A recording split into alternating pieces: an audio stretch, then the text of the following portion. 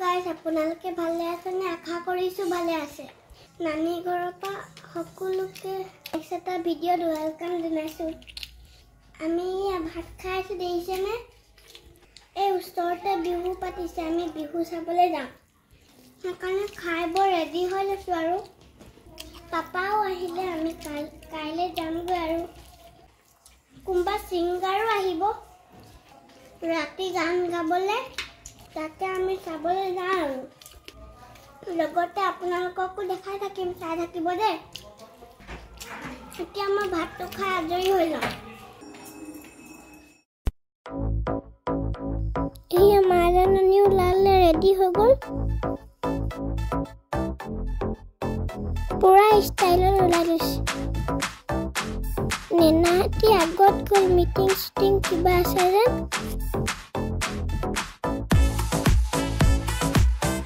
বাকীবোৰ গ'ল এতিয়া আমি গীতা ওলাই লৈছো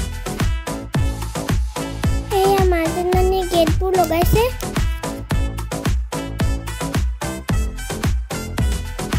সব পেনে ভালকে লগাই লৈছে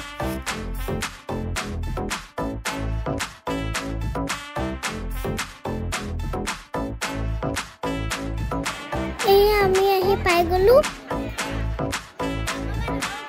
আমি একেবাৰে আগত বহি লৈছো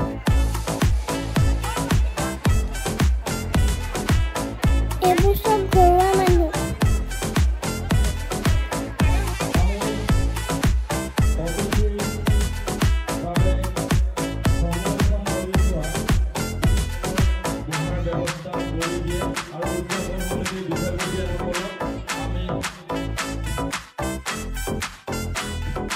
মামীয়ে পুৰা ভিডিঅ'ত কৰাত ব্যস্ত নাচ গান অকণমান আৰম্ভ হৈছে আৰু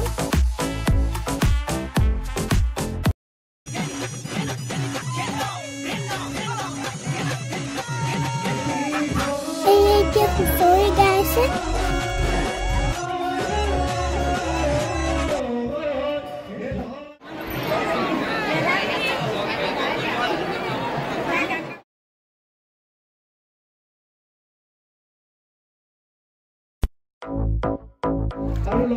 এই এতিয়া মিটিং আকৌ আৰম্ভ হৈছে এয়া আমাৰ নেনা গামোচা পিন্ধাইছে ধুনীয়াকৈ পৰ্দা চৰ্দা লগাই দিছে একদম চিনেমা চোৱা নিচিনা ডাঙৰ ডাঙৰকৈ দেখি আছো আমি তেখেতক মঞ্চত আহি আসন গ্ৰহণ কৰিবৰ বাবে অনুৰোধ জনাইছো আৰু তেখেতক দিয়ৰাঙলী যুৱ সমাজৰ তৰফৰ পৰা মৰম আৰু শ্ৰদ্ধা জ্ঞাপন কৰিবৰ বাবে অনুৰোধ জনাইছো যুৱ ছাত্ৰ পৰিষদ মৰাণ আঞ্চলিক সমিতিৰ সাধাৰণ সম্পাদক বিতুপন লাচন ডাঙৰীয়া আমি তেখেতক মঞ্চত আহি আসন গ্ৰহণ কৰিবৰ বাবে অনুৰোধ জনাইছো আৰু লগে লগে তেখেতক দিয়ৰাঙলী যুৱ সমাজৰ তৰফৰ পৰা মৰম আৰু শ্ৰদ্ধা জ্ঞাপন কৰিবৰ বাবে অনুৰোধ জনাইছো এনেকৈ গণ্য মান্যসকলক আদৰিছে গামোচা পিন্ধাইছে চেলেং চাদৰ পিন্ধাইছে আমাৰ মাজত উপস্থিত আছে ব্ৰিটিছ সমাজকৰ্মী দিয়ৰাঙলী যুৱ সমাজৰ উপদেষ্টা লক্ষ্য দত্ত ডাঙৰীয়া আমি তেখেতক মঞ্চত আহি মঞ্চত আসন গ্ৰহণ কৰিবৰ বাবে অনুৰোধ জ্ঞাপন কৰিবৰ বাবে অনুৰোধ জনাইছোঁ আমাৰ মাজত উপস্থিত আছে দিয়ৰাঙলী বহাগী উৎসৱত অনুষ্ঠিত হোৱা শ্যামলীয়া বিহু হুঁচৰি দলৰ দ্বিতীয় পুৰস্কাৰ দাতা তেওঁলোকে দুআষাৰ কথা কৈছে লগতে ৰাঙলীবাসী ৰাইজ আপোনালোকলৈ উত্তৰ দিশত আগবাঢ়ি যাওক আমাৰ সমাজখনক যাতে আগুৱাই লৈ যাওক তাৰে কামনা কৰি মোৰ একেবাৰে চমু বক্তব্য সামৰণি মাৰিছোঁ ধন্যবাদ দুদিনীয়াকৈ পাতিছিলে যেন যোৱাকালি কম্পিটিশ্যন হৈছিলে তাৰে এতিয়া বঁটা বিতৰণি পাতিছে শ্ৰীমান আফ্ৰিদা সুভন আলী আৰু অংকিতা চেতিয়া আমি দুয়োগৰাকীয়ে মঞ্চলৈ আমন্ত্ৰণ জনাইছোঁ আৰু এই পুৰস্কাৰ প্ৰদান কৰিব আমাৰ মাজত উপস্থিত ডাঙৰী জয়ৰাম কৰ্মী ডাঙৰীয়াক বঁটাটি প্ৰদান কৰিবৰ বাবে অনুৰোধ জনাইছোঁ পাবলৈ সক্ষম হৈছিলে শ্ৰীমতী পৰী কৰ্মী আমি তেখেতক মঞ্চলৈ আমন্ত্ৰণ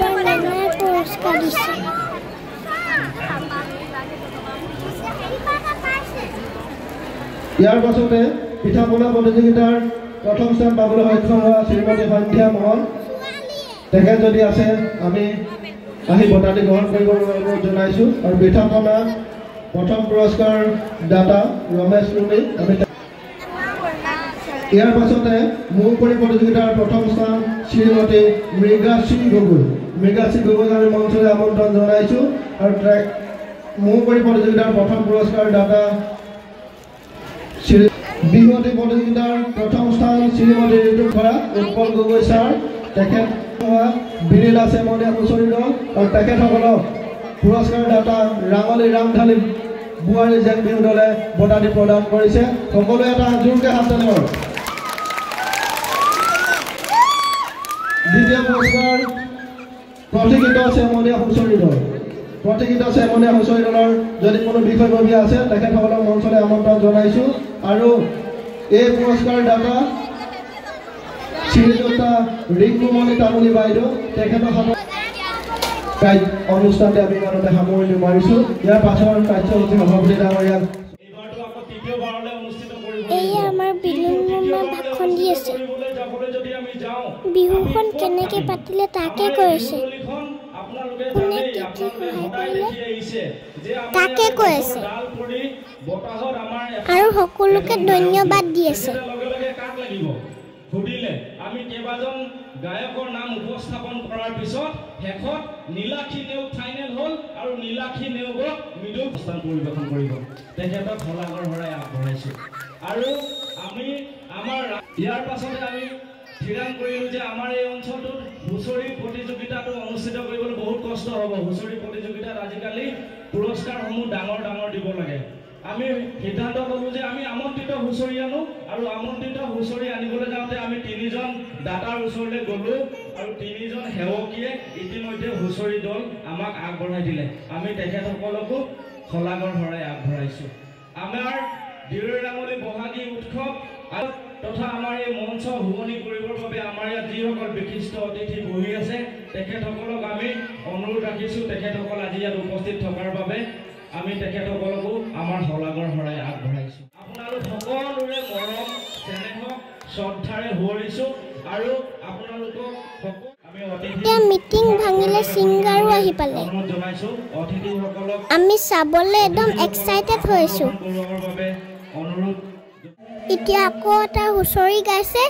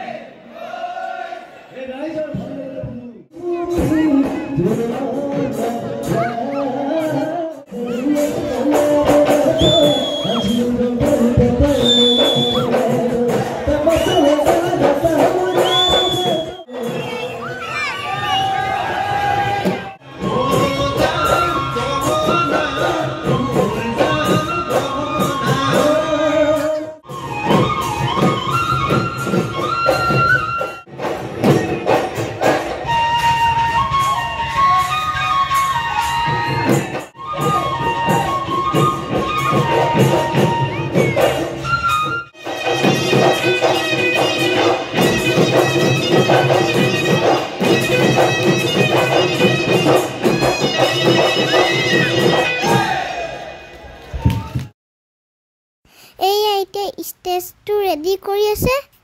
ছিংগাৰ উঠিবহি যেন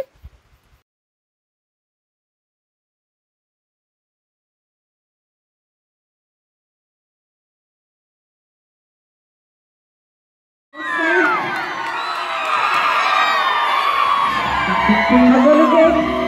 শ্ৰদ্ধা জনাইছোঁ নমস্কাৰ জনাইছোঁ আপোনালোক দেখিয়ে ভাল লাগি গৈছে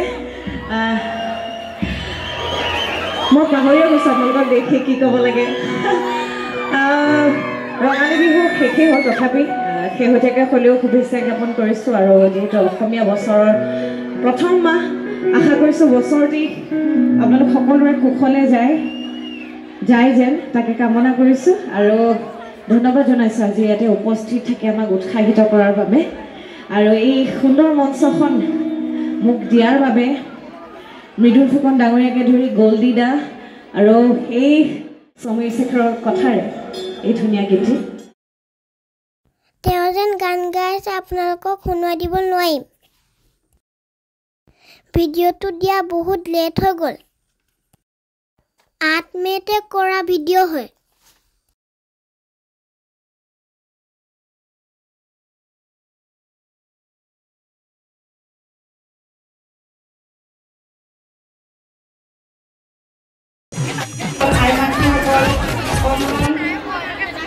কণ মহিলাহঁত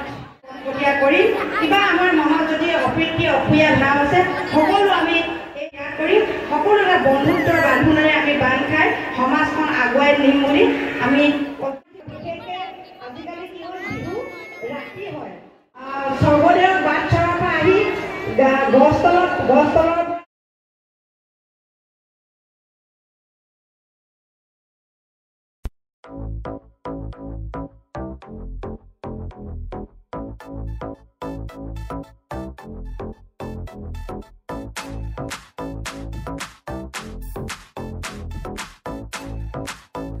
এওঁলোকৰ ডান্স চাওক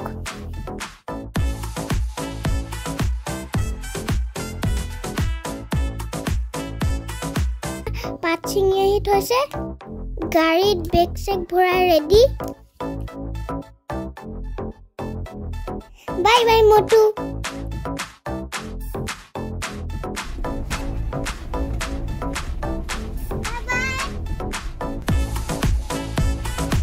ৰাতি ইয়াতে বিহু চাবলৈ আহিছিলোঁ ঘৰ আহি পাই গ'লো নানি ঘৰৰ পৰা অনা অৰ্গেনিক চব্জি কি আছে চাওক তাকে আপোনালোকক ভিডিঅ'টো দেখালোঁ আৰু ভিডিঅ'টো ভাল লাগিলে লাইক কৰিব শ্বেয়াৰ কৰিব কমেণ্ট কৰিব আৰু লগতে চেনেলটো ছাবস্ক্ৰাইব কৰি দিব thank U I love you all bye bye